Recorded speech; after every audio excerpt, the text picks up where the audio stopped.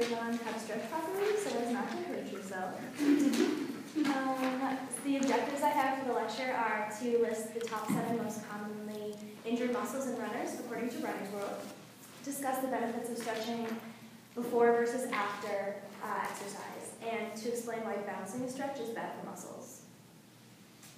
So just to start off with some basic benefits of stretching, when I was looking up this information, each thing that I looked up was contradictory to the thing I read before, and sometimes they even conflict themselves when they talk in these articles, but the basic gist that I got was that stretching increases balance and flexibility as well as range of motion, and this all improves athletic performance as well as decreasing the potential for injury. So that increased range of motion that I was talking about decreases the possibility for overload of your muscles and microtrauma, which leads to injury, as well as increasing blood flow to muscles, which helps with the athletic performance piece of it. In terms of when to stretch, like I said, no one can agree. But the one thing they did all generally say was that you should not stretch cold muscles. Your muscles should be warm in some form, whether that's after a brief 5 to 10 minute walk or jog, or after the exercise itself.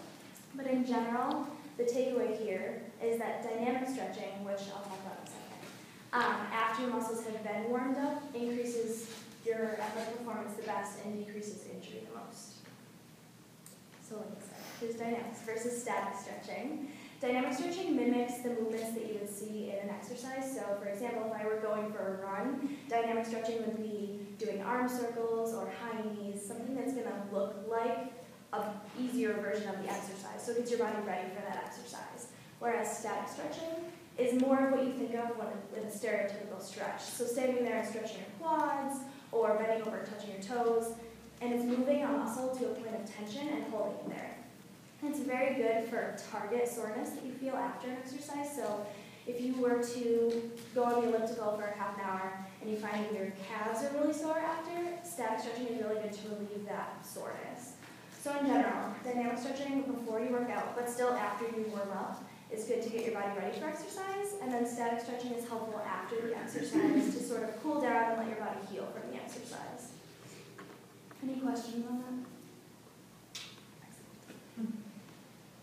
So the Big 7 is a term coined by Runner's World, which is an online running blog, and it refers to the top 7 most common running injuries. So they're listed here for you, and they're not in your own. So they're runner's knee, Achilles tendonitis, which the Achilles tendon is the one behind your heel, hamstring issues, which can range from minor pain to inflammation to tears and ribs, plantar fasciitis, which is in the foot, shin splints, which I always thought I had shin splints very frequently until I actually had shin splints. They're very painful and definitely want to be avoided, but also if you do get them, you definitely want to be able to treat them. IT band syndrome. Your IT band is a ligament that connects from your hip to your knee, basically, and helps with flexion and extension of your leg. And there's a very high potential for injury there because, again, like hamstrings, they can be irritated, inflamed, torn. And then stress fractures, which I did want to point out, are different than regular fractures. So if you have a normal break, you have a point of impact and your bone breaks or cracks or shatters or whatever the case may be. Whereas a stress fracture is an accumulated pressure on a certain area of the body after a certain amount of use. So for example, if you start running, you're increasing the amount of pressure that foot feels, and so you have the possibility to create small cracks in the bone which develop a stress fracture. So different than a regular fracture. So don't have this. So some ways to combat these injuries. I would definitely recommend seeing a doctor first, because they're going to be able to tell you whether it's something not so severe that you can run through, or if it's more serious and it's something that you should take a break from exercising for to let heal. You want to increase your mileage slowly if you're starting to run. So what I found was the 10% rule. If you're running to increase your mileage, say for a race, you want to make sure that you're not increasing your mileage every week by more than 10%. So say, for example, if I were to run 10 miles total this week, I would want to run more than 11 miles next week. Because it gives your body a chance to adapt to the stresses and the pressures that you're putting on it, and again, decrease that chance of injury. Kinesio tape and compression socks are along the same lines here, so they follow the idea of compression and sort of keeping things in line where they should be to decrease injury. splints, either before or after you get them. And compression socks obviously focus on the foot and leg. And like I said, they just keep bones, ligaments, muscles, everything in line to decrease irritation and inflammation. And then foam rolling is based on this theory of self-myofascial release. Myofascial release is basically just a deep tissue stretching therapy that releases pressure, basically. So, and then the self is obviously that you're doing it on your own with a foam roller. I'm sure you've probably all seen them. They're about this long and they're compressed foam. And so it has a whole range of benefits. Some of them include increasing range of motion of the muscles, decreasing soreness and target point pain, and improving muscle balance. And it can be used on many areas of the body.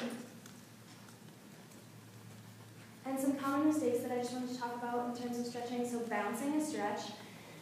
I always thought, and I was always taught, that if you shot down into a stretch and then came up and then shot down into a stretch again, you would be going further into the stretch each time, and you would be, in theory, stretching better. That's actually not true. It's really bad for your muscles. So when you do a bouncing stretch like that, it causes a faster muscle contraction than a slower stretch would, and it actually decreases the amount that that muscle can lengthen and decreases the ability you have to stretch. And since it's a fast jerking motion, you have a higher risk of injuring yourself, and it's more painful. You don't want to make stretching your only warm-up. It's not an adequate cardiovascular warm-up, basically. So you want to make sure that your body is prepared in all aspects to exercise, not just stretching. If you're going to stretch one side, you want to stretch the other, because obviously you want to make sure that your injury risk is equal on both sides. You don't want to expect pain when you stretch. This is something else that I didn't know until I did this project, so I always thought that if it was painful, it was a better stretch. But you should expect tension when you stretch, not pain. If it's painful, it's either too far or too much or something along those lines. So you want to, again, expect tension but not pain.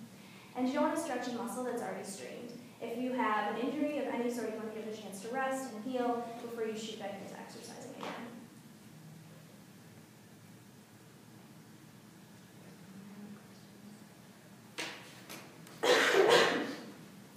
I have a general idea of what a split is, because I always thought I had them too, but what exactly is it? So, sorry. So what I learned, and I could be wrong because again they all contradict themselves, but it's somewhat of a separation of your muscle from the area where it lays against the bone in your leg. So it's basically just getting out of line of where it should be, and so you feel that pain from the separation it experiences from the bone. Sorry guys. Any other questions?